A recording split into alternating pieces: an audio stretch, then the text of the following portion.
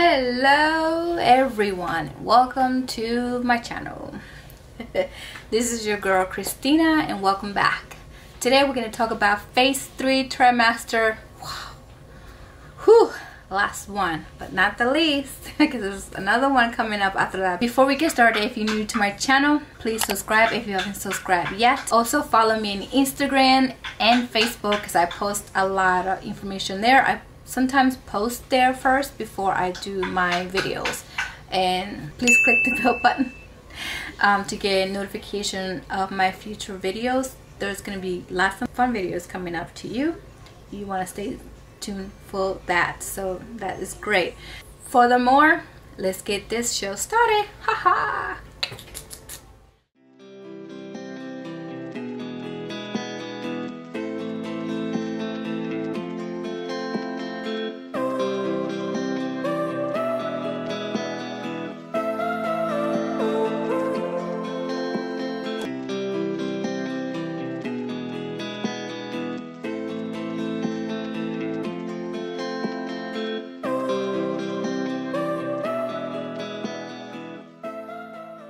Okay, so on this video it might be some sad news, or it might be some bad news, or happy news.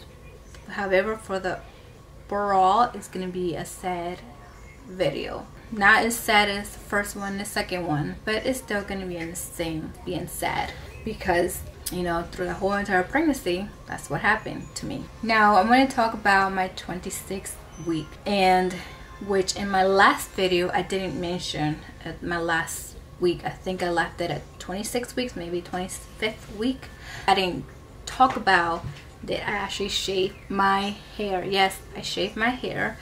I was going through a whole lot of stress and a really rough time. I will click down below the video, which is going to be my second video. And you can click on it and you can look into that, and there I talked about why I did it. But here I'm going to retouch on that a little bit more, but not so much detail, because you can look into that and see more information. But the main reason I shaved my hair was because of I wanted to change, I'm going to say my life, but I wanted to change my looks, my roughness. When I say roughness, well, I guess shaving it off, no makeup, just being blunt, just being rough, like a rough look. And so I wasn't going to look like that, but because my life was going so rough, might as well just look like that, right?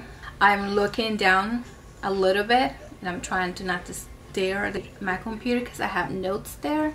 It keeps me in the same topic, because I have a tendency to move on everywhere. So just letting you know that, so bear with me. Because I did shape my hair, as you'll know if you've seen my other two videos, my ex-boyfriend was not there. He hasn't show up at all for any appointments. Anyway, so when I shaved my hair, and around that time I was still not talking to my family, my friends.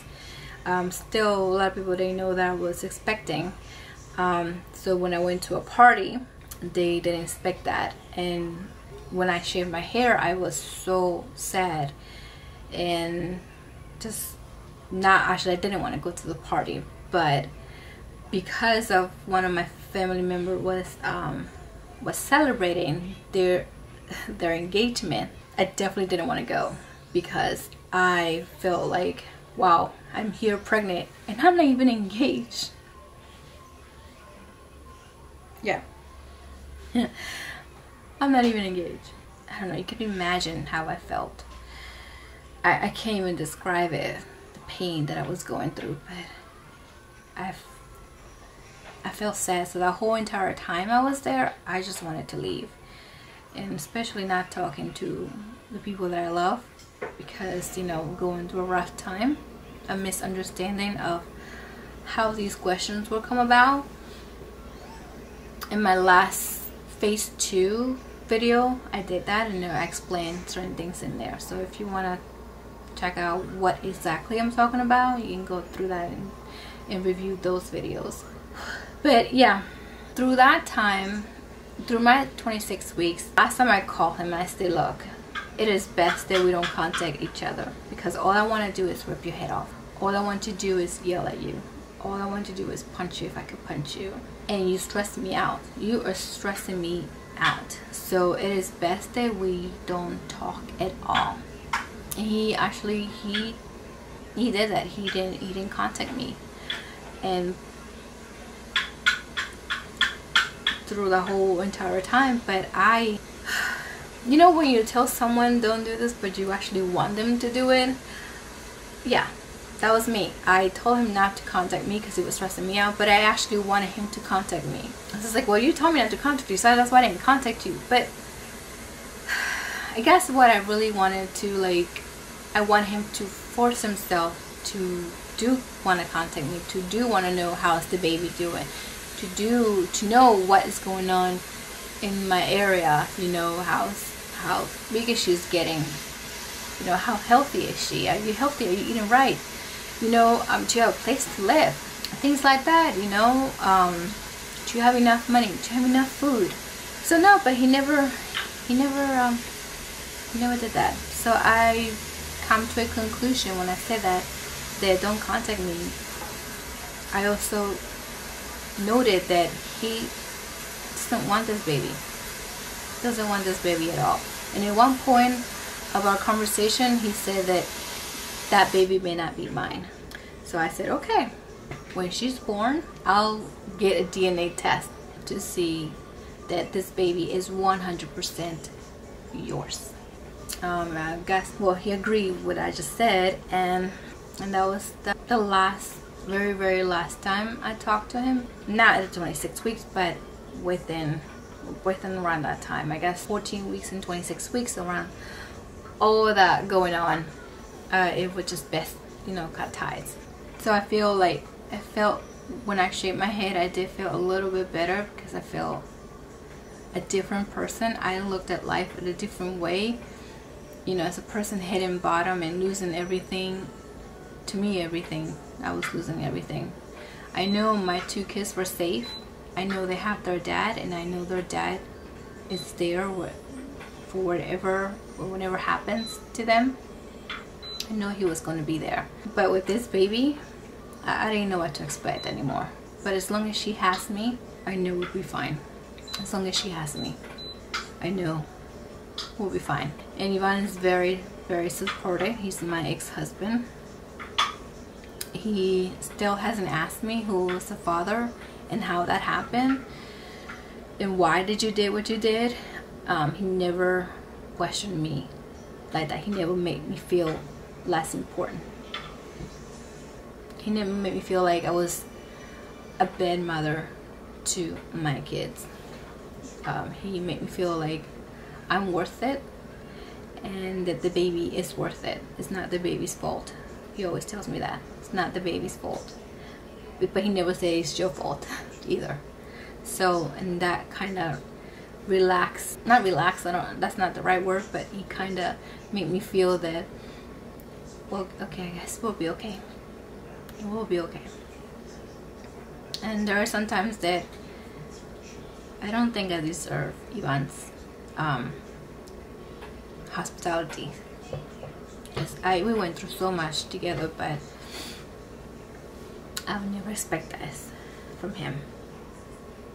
All the stuff that we went through, I never expected that he would accept me with a baby that is not his. I beat myself a lot for that, and I felt guilty for that, but I can't change what happened. So I just have to make sure it doesn't happen again. Alright, so tears.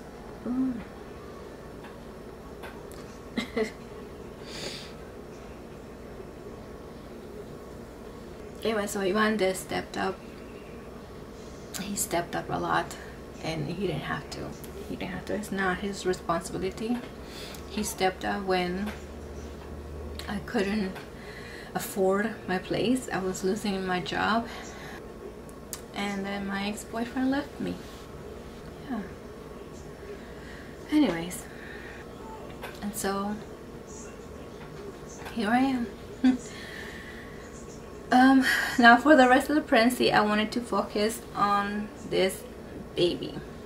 And I just wanted to give her all my love. I didn't want to think about my ex. I didn't want to think about my ex-husband. I didn't want to think about what was going on in the world. I wanted just to focus on her, because I know it's going to be a very, very rough ride, and I need to prepare mentally and physically and emotionally, and make sure that my other two kids don't get left behind, because they were here first, and that their attention also really matters.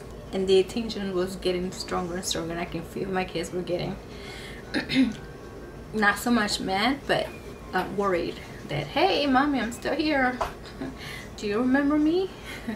That I had to be careful. And then I want to make sure that the baby was had her crib and had a roof in her head and a safe place and a safe environment, and that was my focus. Let's continue. Within 31 weeks I started to exercise, because the baby was still up here, you know, her head was still up here above my lower my chest. She was not turning. So I looked up on YouTubers, and I looked it up, and I searched for how to turn a baby at certain weeks. I think I questioned it, and there were a few of them suggestions that you should put your feet up on the couch. This is my body, this is my head, this is my feet, and this is the couch, right? I'm looking up, and so I'm lifting my bottom, and then just sit there for a while for all the organs to move down, and hopefully she'll move around, like move. I did that through the whole entire time that I could no longer do it anymore.